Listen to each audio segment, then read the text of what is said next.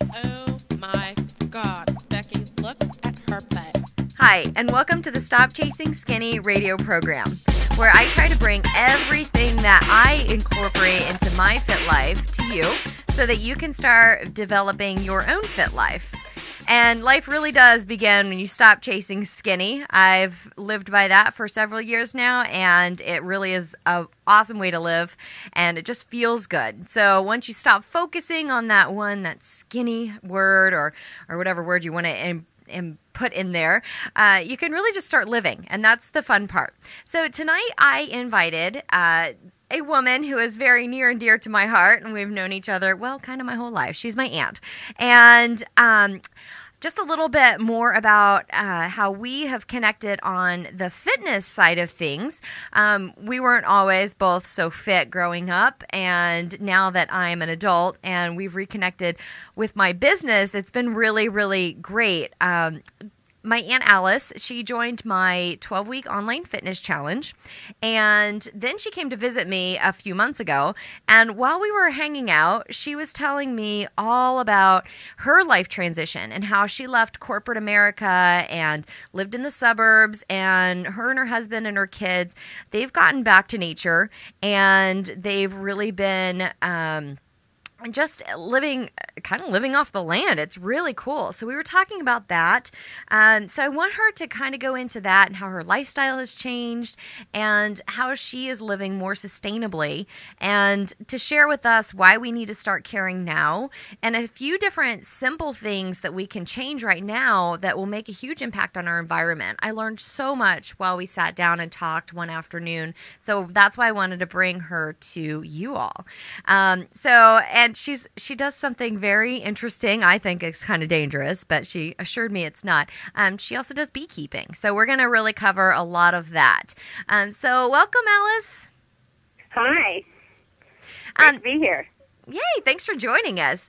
If I could just have you do a little more introduction of yourself, and kind of your experience maybe with the challenge and some of the thoughts you had during your transition, because I think that our audience, we have a lot of people who are kind of looking for just a way to make their lives better, but maybe even that transition. I have a lot of followers that pay attention to my departure from corporate America. So if you could kind of fill us in a little bit on your story, that'd be great. I wanna hold you, stranger. Bird in the house, it was the open window. I called you in out of the Okay, once again, thank you so much for having me here. Before I start, I do have to thank my sponsor. My sponsor is God, and I just want to give thanks to God for all the blessings that He's given me and enabled us to live the life we're living now. Basically, this is a story about my husband John and I and our family. In 2011, we lived in the suburbs, and we were living an unhealthy lifestyle. We ate out a lot, watched a lot of TV. We worked really stressful jobs, 90 hours a week, and we had a huge house to care for.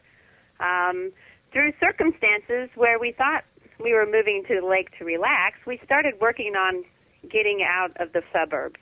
Started reading articles about being more sustainable, like Stephanie said, about feeding myself, about getting more healthy, about not depending on everyone. And we just worked our magic. Well, I shouldn't say worked our magic. I'd say God worked His magic with us and got us to a place where we could sell our big house and buy just a small couple lake lots, which we were nice and neat as a pen. When we promptly turned them to a small farm. We have various animals.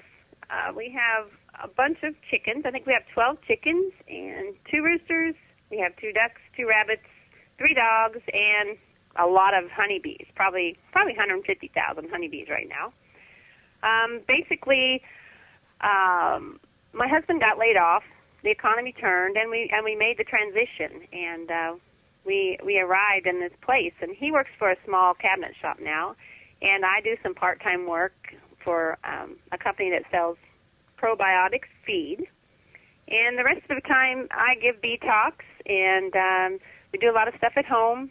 We have a big garden, and basically, we're just living the dream now. I think we're more busy than we were before, but one thing that I want to talk about especially is Stephanie's challenge was a godsend to me. I had seen results on people physically, and I had dreamed of that for myself, but I didn't quite attain those physical results, but the inside of me changed.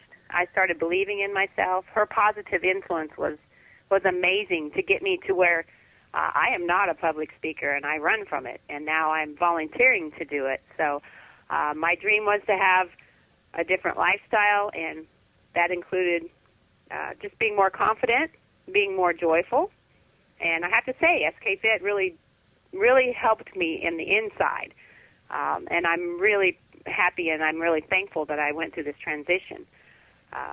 When we were making this transition, one of these things that popped into my head was honeybees, the plight of the honeybee, and I fell in love with them. So that's where I am now. I'm doing a lot of things with bees. We went from 1 hive to 10 hives. And can I go ahead and talk about the bees a little bit? Oh, or did you absolutely. That was going to be my next question. Tell me about these hives, because I really didn't understand it until you explained it to me. We originally started with 1 hive. That was my dream, to have a beehive. And I have to say, in 2011, sitting at a desk with a bunch of people in an office, and I went to my friend and said, I'm going to have a beehive. She thought I was insane. And the more people I talked to, the more insane they told me I was. So don't let anyone tell you can't do something, because you can do it. I didn't know anything about bees. I just started reading.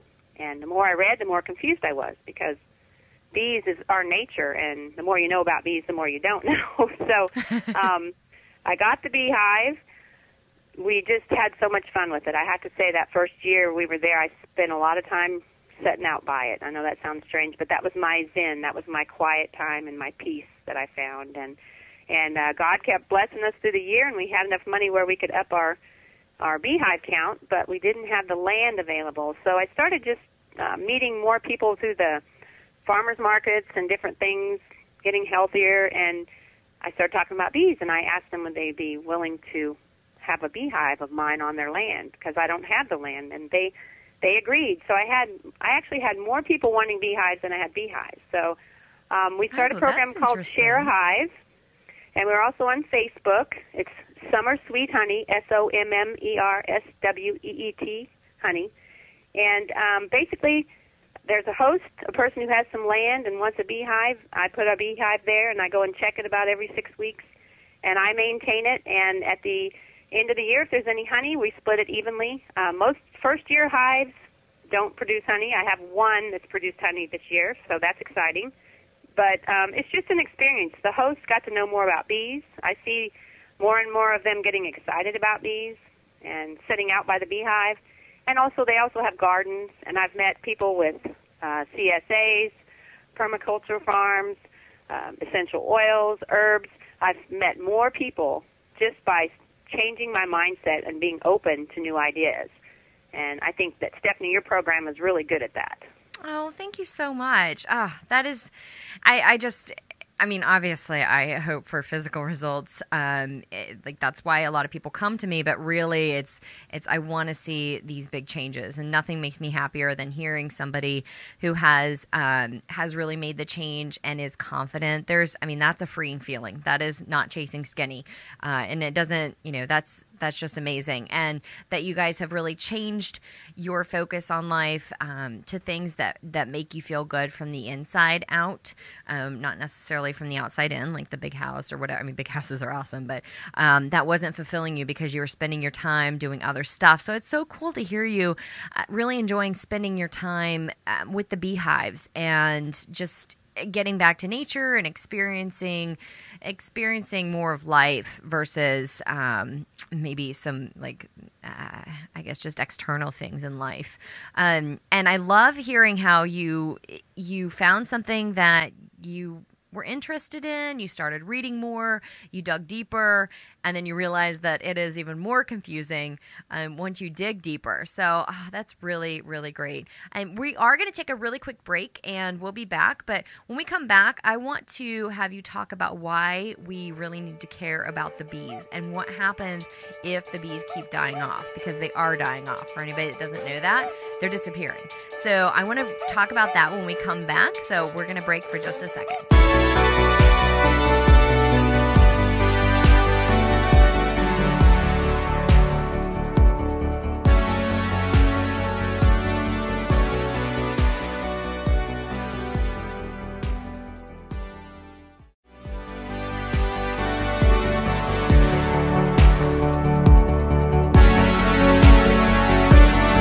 Welcome back to the Stop Chasing Skinny radio program, where every Tuesday night from 9 to 10 p.m. Eastern Time, you can listen to a new episode. We talk about everything that is related to living a fit life.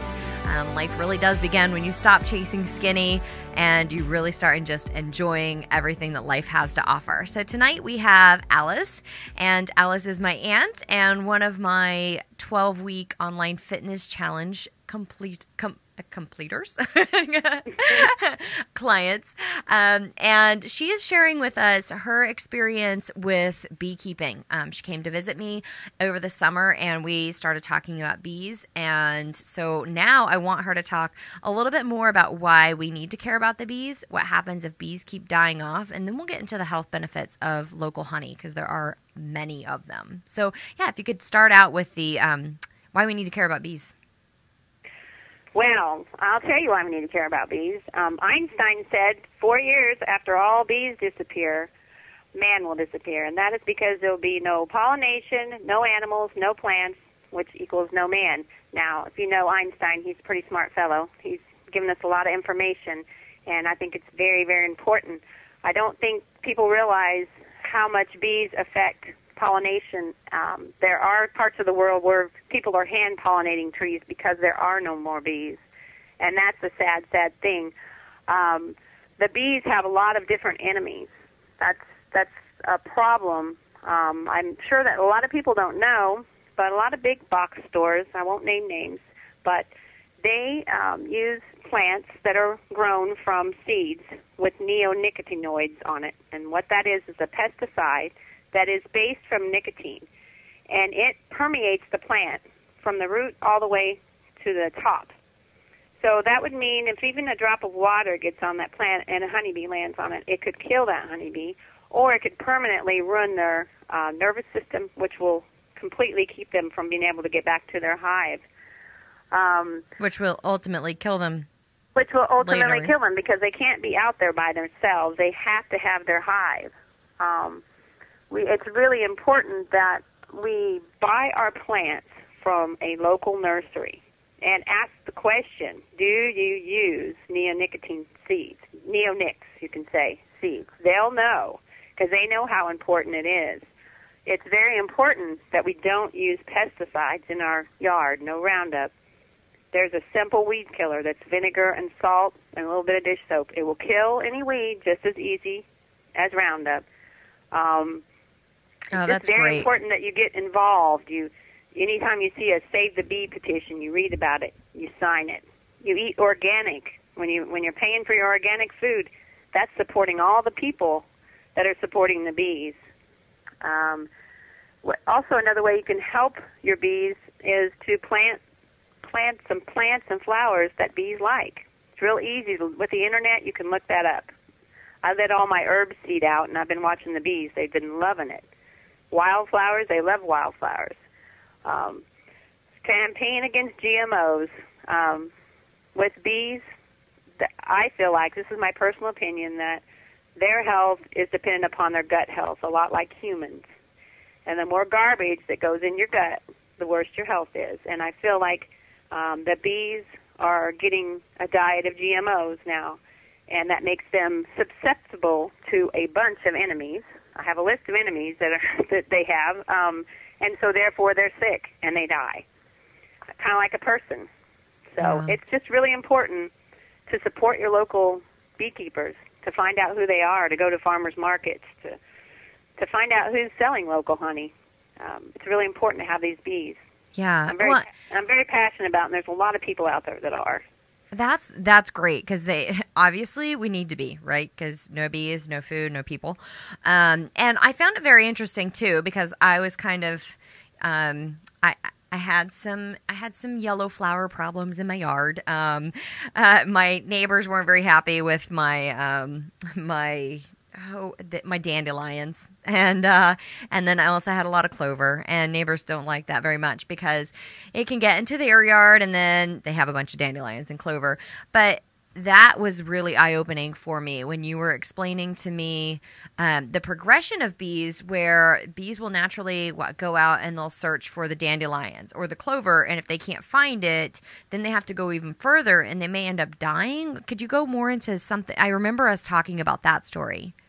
Well, the thing about it is that the closer they are to their hive, to a source, the more life they have.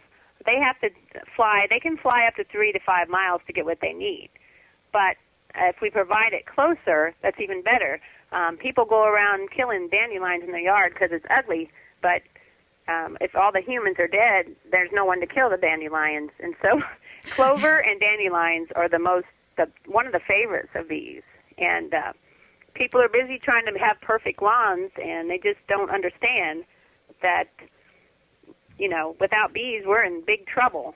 And so I have to say that I had quite the lovely clover in my yard this year. I refused to mow in certain spots. I made a pact with myself that I was going to stop mowing and start growing this year. So we did a lot more things in the yard, so there would be less yard to mow.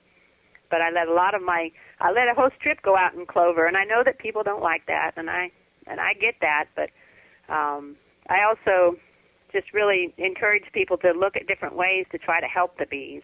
Yeah, absolutely. And like you said, if you decide, can you list a few different plants that maybe we could plant? Obviously, we want to have the organic ones or the herbs that would be beneficial, because plants are herbs. I mean, even the clover, if you have a certain section, it's not going to mess it up. Now, dandelions, that's sure, they come to, like, they make the little puffs and then they go into your neighbor's yard. So I did dig those up, but I did not use chemicals on them. I dug them. I'm so proud of you. Thank you. I waited until like maybe the bees got a little pollen from them, and then I dug them up. So I did try to be conscientious. Sorry, bees. Well, that's good. There are a lot of flowers that you can plant and herbs. I let my herb seed out. I had fennel, oregano, basil, Jerusalem artichoke, wildflowers, sunflowers. They love sunflowers. Bee balm. You can look that up on anywhere on the internet. Just like what flowers are my local flowers. Any natural local flowers. Bees are let's see, peppermint, I think, catmint. There's a lot of different things that you wouldn't think they'd like, but they're looking for a source, and when people do away with sources and don't have any flowers, or flowers that have neonics in their yard, that's all they have to go to. Yeah. Oh, that's interesting. I will put some of that in the show notes for our listeners too, so they can find some of those sources. Because I know over the years, I mean, I've lived in a bunch of different places, and some in the city, and some, I guess not country. Since I was a little kid, I did grow up out in the country, but just since I've been an adult, most of it's been in the suburbs or in like a center city area. And it's really easy to have kind of like a little flower box with different herbs in there. And it's great to cook with, or just even infuse your water with. So if you're helping the bees too, that's really awesome. I think that's a win-win-win for everybody. Yeah. I'm going to find some local nurseries that provide the organic plants, because I personally, I haven't grown much here other than my yard. But I will be looking into that. And I'll put that in the show notes too, whatever I end up finding, just to help people find some stuff right here in Charleston, or, because we have a lot of farms around here. Yeah, so we'll find some of that too. So we're going to take a quick break, and then we're going to come back and we're going to talk about the health benefits of local honey, because there are many of them. We'll be right back. Pin between four walls, little go-betweens and box types. Pulled at every side, my questions kept box tight. Delicate heart side, box type love, a box type love. Welcome back. You're listening to the Stop Chasing Skinny radio program every Tuesday night from 9 to 10 p.m. on kinetichifi.com. You can also find the archives on my website, skfitlife.com. And I like to include tons of show notes so that you can find contact information for any of the guests that we've had on. So this time, I want to go ahead and talk about some of the health benefits of buying local honey. There are many. So Alice, if you could share a few different health benefits for buying local honey, that'd be great. Sure. I'm going to tell you right now, when you go to the store, most stores, regular grocery stores, you are not going to find local honey there. It might say local honey, but it's probably been heated. And when honey is heated, all the good stuff gets out of it, because honey is the only food that has everything you need in it, even water. It's a miracle food. It can be used as a sweetener. It helps your weight loss, good energy. There's a lot of vitamins and minerals in there. It has antibacterial and antifungal properties. It can be put on wounds, antioxidant, skin care. I use honey and sugar scrub in the morning, and I just eat a spoon of it. I mean, it's just got so many different things. Now, these things that I've listed are the things that science has proven. But also there is a lot of debates as to how it can help sugar diabetes, cancer. The list is just on and on and on. And if you've ever had a good spoon of local honey, you'll know what I mean. It's just so good. The way to find local honey, everyone always asks me how to find it. Well, you need to go to farmers markets, and you need to start asking around, because one of those, if you don't have a local producer at the farmers market, one of those vegetable producers knows of someone. If you can't find them that way, you can just look up your local beekeepers association, and they'll have a list of local honey people, and they'll have that good stuff. That stuff that's actually been done in your area. That it's an allergy fighter. I don't know if anyone knows that. You eat enough honey, it'll get rid of your seasonal allergies, but you have to eat it on a regular basis. But so would that be like a tablespoon a day? Is that enough on a regular basis to start to see some decrease in allergies? I would do 2 or 3, honestly, but that's because I love honey. So okay, I don't really know scientifically. I'm not a scientist, but I just know that my son, his eyes once a year just act up if he doesn't eat local honey. Okay. His eyes will be completely swelled shut because of the allergies. But if he stays on task and eats local honey every day, it won't affect him. That's interesting. And you're right. It's probably person by person, and it depends on the degree of severity of your allergies to begin with. So, yeah, that's really good. I see people suffering from allergies all the time, and yeah, if you're getting extra vitamins and minerals and everything else that you need at the same time as naturally decreasing your allergic reaction, it's another win-win. Now, with that, though, since you said when you heat it, it kills off some of the good stuff in the honey. So you would recommend not necessarily baking with it, right? Probably just using it. Well, I mean, I'm sure you could. I'm sure it's delicious, and I do, use it in baking. But I'm just saying, if you're looking at it for strictly the antibacterials and all the extra things, it's still going to be in there. It's just going to decrease it when it's heated. Heated honey, that when they heat it up really high, pretty much just gets rid of all those natural vitamins. But you definitely would want to substitute that for sugar when you're cooking, because obviously we all know sugar's not good for us now. That's the truth. And if you're using honey, that's from nature. And the honeybee is the only insect that we eat. Anything that in nature, we don't eat anything else from anyone but the honeybee.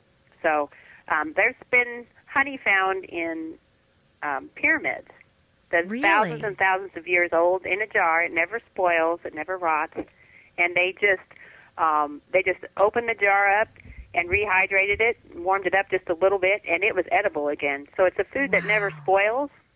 So look at it that way. There's no preservatives in there. A honeybee hive can't can't get mold in there because there's so much good stuff in there. There's some stuff they use called propolis, and what that is a tree sap that they mix with wax, and they use it to glue everything together. You've heard of bee glue? Yeah. That's all antibacterial stuff. That's good stuff, too. There's a lot of medicinal uses for that. I don't have a lot of information about it, but these are all substances that this little insect makes.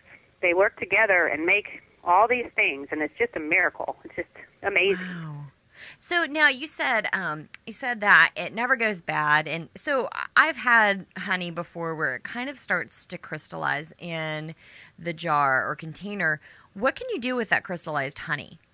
Do you have any fun things? You warm it up in a real low heat with a little bit of water in a pan, just really low and slow. Okay. Don't go real hot. Just warm it up a little bit, and you'll see it starting to turn back into the way it was before.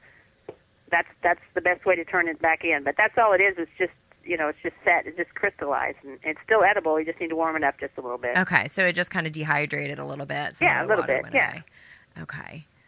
Oh, that's great. So what are some of your favorite ways to eat the honey outside of the spoon? Because I'm just trying to think of some different, different things. Like, it would be really good to put in some yogurt if you're putting it in yogurt, or like maybe a shake. Do you have any other fun things that you like to do with it? Oh, gosh. Steel cut oats in any kind of, oats. It's yummy, and that with some bananas. John, he comes home every day, and of course, I don't eat bread, but he does. He has a honey and peanut butter sandwich every day, so obviously that's good. I love it in my tea, my green tea at night. I love it in that. I'm more of a spoonful girl, honestly. I eat a lot of it. Just eat it raw. Just eat it. I hear you, because I even do that sometimes with coconut oil when I talk about the benefits of coconut oil. People are like, how do you use it? And, I do put it on stuff, but really I can just eat it off the spoon. That's me, too. I'm a coconut oil girl, too. We talked about that when I was there. Yes. All of these natural remedies. It's so interesting, and it's great to be able to support the environment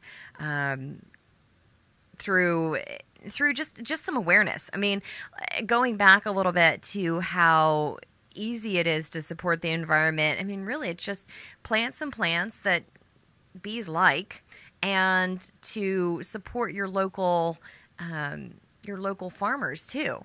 I have another episode that's going to be on where I am talking with Nikki, who runs the agricultural side of Low Country Local First. And Low Country Local First is a local organization that brings food producers together with local restaurants and customers. So she helps to run the farming side of it. And they actually have a farming incubator where it's a bunch of small farmers that get together, and they use like one common tractor and one common irrigation system. Oh, that's amazing. And isn't that really cool? So I can't wait to talk to her about some of the local beekeepers here in the Charleston area, because I'm sure she knows all of them, and just some different ways to connect with them. And then I'm sure she can fill me in too on some of the different local organic food plant producers or nurseries that are around. Because like you said, I know you're very kind and you don't want to name big box stores, but I don't have any sponsors yet, and I'm not going to be sponsored by one of these big box stores. But we're talking about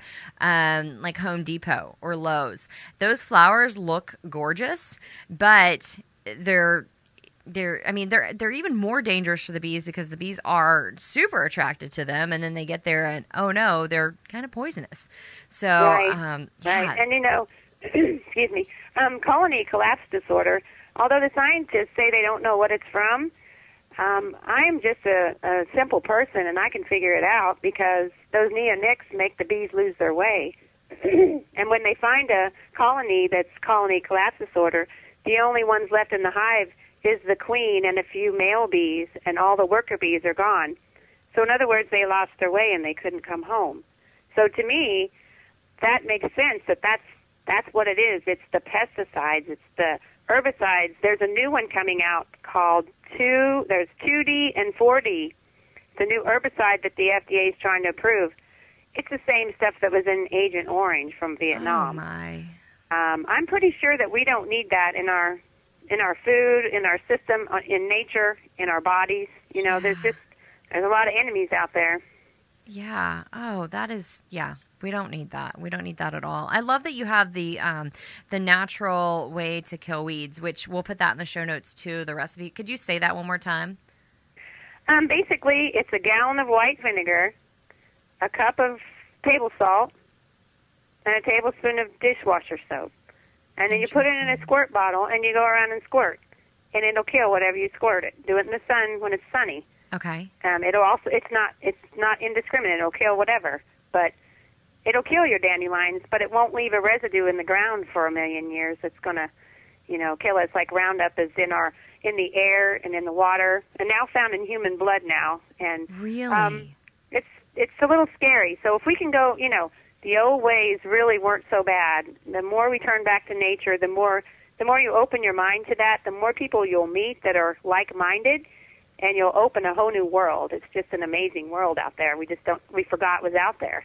Yeah. Well, I think, you're absolutely right. This is totally in line with my whole entire message, where I have a lot of people who do come to me for the physical results in the outside. And, I am technically in the diet industry, in the health industry. And I see and hear tons and tons of different things out there, and it is hard for the regular person to kind of decipher like which things are good, which things are not so good.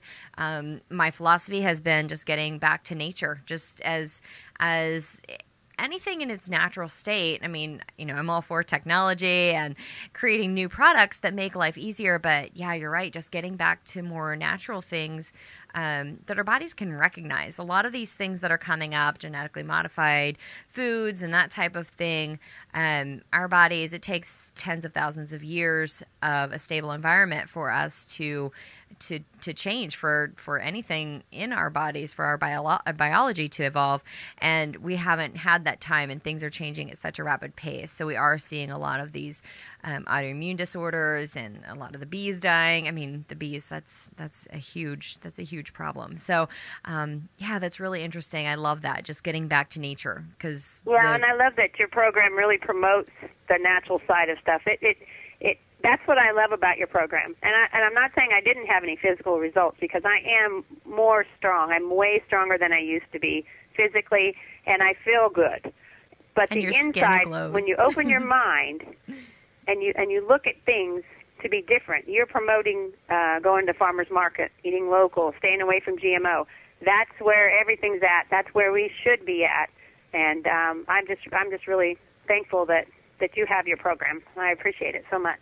Oh, thank you. Yeah, it's been great having you with us. And I've learned so much from you, from just the natural side of things. And I encourage anybody to follow you on social media, because it's just, and we'll put all of that link in the show notes as well.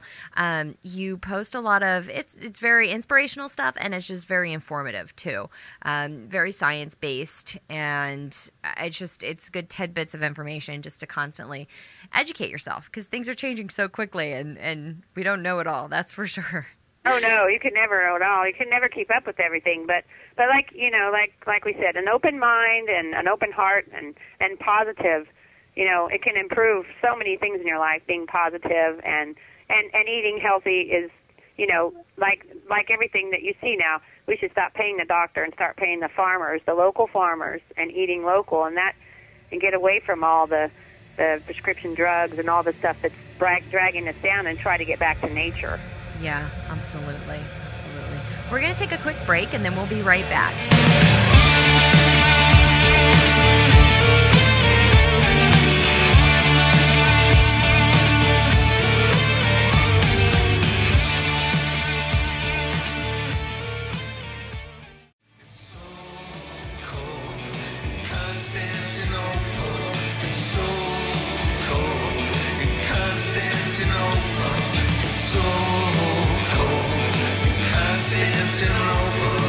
Welcome back. This is the Stop Chasing Skinny radio program with Stephanie Keenan.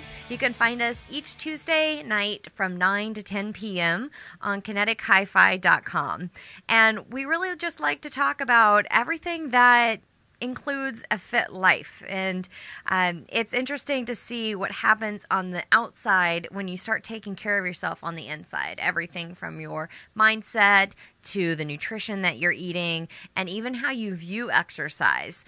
For years, and this is where my tagline came from, life begins when you stop chasing skinny. For years, I would just spend tons and tons of time working out, and I never really got to where I wanted to be until I really changed my mindset. I changed my nutrition. Nutrition is a huge part of what we look like, at least 80%. I would say even more. And it's not just about restriction. Just restricting stuff is not going to get you to where to that healthy look, that healthy glow, that healthy feeling, and that healthy life. So that's what we talk about every week on Tuesdays from 9 to 10 p.m. on kinetichifi.com.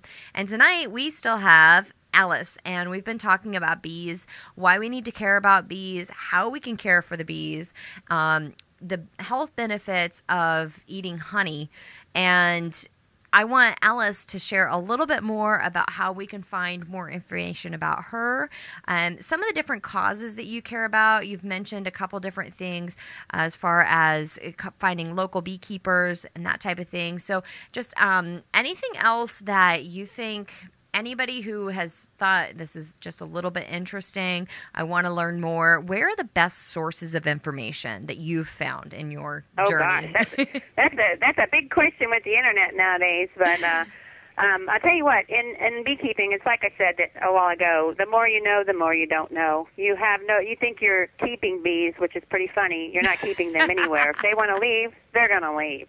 And so I know that a lot of beekeepers, it's almost like an art form, and I hate to be like that, but it's true, because you have to form your own philosophy. Are you going to use chemicals in your hive? Are you going to kill a queen if she gets too old? You know, because that's what beekeeping is. If you're out to make money, then they're probably requeening, which is killing the queen and getting a new one when they think she's too old. And I just want to say that if you have any interest at all in beekeeping, my advice is to go after it. Go on the internet, go anywhere, and start reading about beekeeping and do it, because the only thing that's going to keep you from doing it is probably your local city if you're in the city. It's very easy to do. I have a book that I really like. It's called Natural Beekeeping by Ross Conrad, and I bought this book first and started reading it and thought, oh, I can't do this. This is way too complicated. And the reason being is because he's doing everything natural, and he's very he has a lot of philosophy in it. But that was the one that I go to now. Starting out, the World Wide Web, just type in beekeeping. There's so much out there. I think there's brushy lane bees. There's just so much stuff out there that can tell you, give you advice what to do. If you Google a question about beekeeping, you're liable to get a couple of answers. And what I've done is, I'm not using chemicals, because even though we have quite a few hives, our original goal was not to make money. It's to get the word out about bees, to get people to appreciate bees, to understand them. They're not out to just sting you. They're out making their living. They all work together as one in a hive for the success of the species. And so why would somebody use chemicals? Maybe explain a little bit about that. Well, it's like I said earlier about the gut health of bees.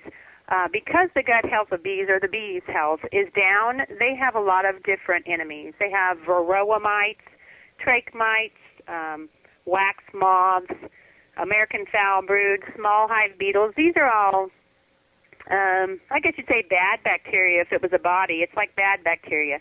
If you have enough good bacteria, it covers the bad bacteria and kills it. So if you have a healthy hive, they can have a few of all those, and they can survive. But when your hive is unhealthy, like a human body, then it becomes susceptible to the bad bugs.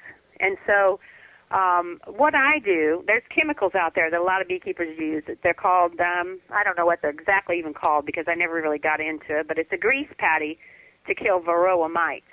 But I've done some research and been reading a lot, and I made my own grease patties, which consist of coconut oil, some sugar, and some wintergreen essential oil.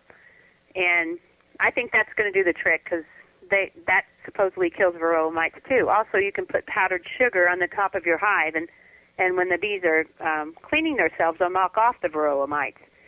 So Interesting. my approach is totally organic. I don't want any pesticides in my beehives. Now, that doesn't mean it's right or wrong. That's my personal beliefs. But a lot of bees, if they're doing it for profit, or a lot of beekeepers, if they're doing it for a profit, they're using the pest management. Okay, that's a choice. But, so the ones that, the honey that you're buying in the stores, now, I mean, obviously it's mass produced, right? So how does that work? Like, is there, I don't know anything about it. So obviously they're using chemicals, right? I have read a lot of different articles about it, so I don't know 100%, but from what most people, or from what articles are saying, is that it's basically sugar water and syrup, and they've turned it into a consistency like honey. Interesting. So we're talking really like beet sugar or sugar cane? I'm sorry? Beet sugar or sugar cane or something like that? Is that like how they get their sugar? I guess it's just regular sugar, and then they put it in with like maple syrup, and that's what I've read. Wow. I don't really know what that is. That's not honey. Okay. In the bear in the store is not honey. Okay. It's just Honey sugar bear water, is not honey. watered down stuff. It has no nutritional value. You want something that's actually comes from a local beekeeper. Interesting. They're the best. See, like I'm in the industry. I'm in the health industry. I know that buying local honey is best, but I didn't know about the labeling. And labeling is huge. So I didn't know that. I mean, I didn't think the honey bear was local honey, but I didn't realize that it wasn't really honey at all, kind of ish. Well, and also I think I don't know how they process all that, but I can guarantee you what you're getting in the store. The regular stores is not local. Now, there are some natural stores that carry local honey, and you can question them about it. My advice, if you really want local honey, is to meet your local beekeeper at your farmer's market, or at least find out from a vegetable source at the farmer's market, because they're going to be honest, and they're going to be promoting each other, and that's what we all should be doing. Yeah, absolutely. And, I mean, here in South Carolina, in Charleston, we have great weather most of the year around, or most of the year. So our farmers markets stay open a really long time. And for anybody who isn't in a warmer climate, I'm sure that your local CSA can help you out with that. If they don't even have, some of them might even have it as part of their program. But yeah, they might be able to help out. What are some of the other sources? So we talked about a farmer's market. I'm just trying to give people some ideas about different places they might look. So a farmer's market, CSA. Well, you could call your local beekeepers association. Okay. You can Google and find out who your local beekeeper association is. I hate to keep going back to the computer, but nowadays that seems to be the best way. You can almost ask it anything, but it can tell you what your local beekeepers association is, and you can call their phone number, and they'll tell you. They'll give you the name and supplier that's a local honey beekeeper, and they'll know because they have the club. That's one thing I wished I had done, is join a club, because I never did. I just went out on my own, but that's the best way. And like I said, my advice is, if you're interested in honeybees, you go for it, because there's no requirements. You just have to have the passion for it, and you can figure it out. We've been through a lot of different scenarios, and you can figure it out. So how many, you were talking about you didn't have enough land. How many bees how much space does a beehive need? Well, it really doesn't need a specific amount of space. We have 2 lots that's not even an acre. So to put 10 hives on that would be a bit ridiculous. Plus, our neighbors, that would be unkind to our neighbors, too, because they'd be annoying. They would just be too much. So, like right now, like I said, we have less than an acre, and we have 3 hives on it. They don't necessarily stay on our property, but I feel like 3 to 4 on less than an acre is probably plenty. But, if you look at the bee yards, they're all different. So basically what we did was put our hive on one end of the shed where nobody walks, facing south. There's no foot traffic in front of it, and it's out and away, so there's no little kids running in front of it, so there's no incidental stings. So you want your hive out and away from where people are, so no one can really complain, because, some people will see a beehive and just lose it and want you to move. But but I don't know that there's no real specifics. I suppose you could look it up, but there's probably not any specifics. Beekeeping is like that. There's no specifics. But like I said, we have 3 hives, and we've had 4. Okay. But like I said, if you get too many bees in one area and you don't provide water from them, and your neighbor has a bird bath, and they're all going to be over there, or your neighbor has a hummingbird feeder, they're all going to be over there. And we want to be kind to our neighbors because we don't want to be a nuisance. So yeah, that's what I'm saying. I just wouldn't get more than that. Oh, that's interesting. So now, as a beekeeper, how much time do you have to spend with your hives? Well, that is a relative question. It just depends on how much you want to put into it. Right now, I have to say what we're doing is amazing because I have the 7 different hives at 7 different locations. I usually go about every 3 weeks or so because that's the life cycle of a worker bee to see what they're doing. And what's fun about what we're doing is that I have made these great lifelong friends because I doubt that I'm moving these hives ever.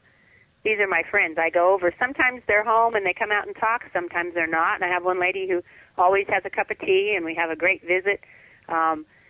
It doesn't take a lot of time. I've just recently started making lotions, and so I've been melting a lot of wax. So on Sunday, I spend 3 hours melting wax and filtering honey through cheesecloth. I don't have the greatest setup, but for just one hive, really, if you're not going to be too invasive, you would do 2 yearly inspections, which would take you half an hour. And then to extract your honey would be the longest time, which would take probably 2 or 3 hours if you have a lot of honey. I don't have an extractor, so we have a lot of big pots that we hang the frames on right now. Okay. And so we're very primitive, but there's not any time. And here's the thing. If you don't want to get in that hive, I don't even think you need to. You could just have the box for pollination and have them around. You don't even, that's what I feel like. There's I know a guy who's had a hive for 10 years he's never got into, never done anything to. That's so interesting. And he's the one that owns the permaculture farm, and he has a CSA. He's the one that does the local CSA. He doesn't even get in his hive. So interesting. So he's just providing a home for them, and then they're providing the work for him. Yeah, they're doing all the pollination, and he has all that, all those wonderful vegetables and stuff growing out there and fruit trees, and they're just out there loving life. And I have a hive with him too. So anyway, I just think that once you get into something like this, it's just so amazing the people that you meet and the things that you learn. It's just amazing. Yeah, well, and that's really a part of my mission and my message too, is just reconnecting with people. It's interesting because in such a an age where we all seem connected via technology, I've read a study that we have never felt more disconnected. So that is really nice, and it is really nice to be able to go over and have a cup of tea with someone and really just connect on that level, and just connecting because you make connections with different food sources too, things that you probably wouldn't know about, or just really supporting each other in that way. Exactly. One of the guys that has a hive, he's a solar guy, so that just opens another whole new door. He sells solar panels and sets up solar systems. There's the door, when you start opening your mind, the door just opens up wide, and it's amazing. Oh, wow. That's really great. I love that. Well, I am going to wrap this up. Thank you so much for talking with us tonight. I really enjoyed just connecting with you, sitting at the coffee or the kitchen table when you were visiting, talking about bees. It's really interesting. It's really important. There are a few things that we can do to make a really big impact. And even just talking and hearing how easy it is to have a hive, that's really not bad. And what a fun hobby. I know people are looking for hobbies, a way to relax, a way to calm down, chill out. I see some people, or they think like shopping's their hobby, where all that does is just stress them out even more. So, it's really cool. Like, if just having a beehive, you can put in as much or as little effort as you want. You're doing something great for the environment. So that's really awesome. So thank you for everything that you're doing too. Oh, well, thank you, Stephanie. You're just an inspiration to everyone, and I appreciate you so much, and I appreciate how much you've helped me with my confidence, and thank you for having me. I love talking about bees. Oh, thank you so much. I really appreciate it. It's been wonderful to all of my aunts now have participated in my challenge, so that's really cool. Because I looked up to you all whenever I was growing up, and now it's really cool to be able to kind of give back. So thank you so much, and we will make sure that we put all of your contact information in the show notes, so if anybody has any more questions or wants to follow you on social media. I love following you on social media and finding all the little tidbits that you're sharing, just different articles, and not just about bees and honey, but just about nature in general and natural remedies. So thank you so much. You're welcome, Stephanie. It was a pleasure. And thank you, listener, for listening tonight. And make sure that you check back in the archives. We're going to put every single episode in the archives on my website, skfitlife.com. I also offer a 12-week online fitness challenge, which you heard Alice completed. So it's a 12-week online fitness challenge where you get downloadable training with clickable links that take you to videos. And you get a meal guide. I like to teach everybody how to eat so that you don't have to walk around with a piece of paper. Stephanie said this or that. So I really like to teach people how to eat. Then we also have a private Facebook group where I do small group coaching and encourage accountability, photos to be posted, questions to be asked, and we really just support and encourage each other in there. Once the 12-week challenge is over, members can opt to move into the monthly membership, where you continue to get monthly weight training every single month with the clickable links to different videos. You get weekly high-intensity interval training still, and you move on to a different private Facebook group that is for members who have completed a challenge. So it's more in-depth questions, creating more of a rounded fit life. You've gotten past the basics. You moved on to some other things. And a lot of people don't realize this, but maintenance is the hardest part a lot of times, because whenever you're getting started on a journey, you have that. Yes, it's challenging to get over the lifestyle change. But once you've gotten over that, now maintenance, you don't have that excitement necessarily. So it's really great to have a group of people who are encouraging you to keep going and to make changes, and really it is a journey. So we offer all of that on skfitlife.com, and I thank you again for joining us tonight.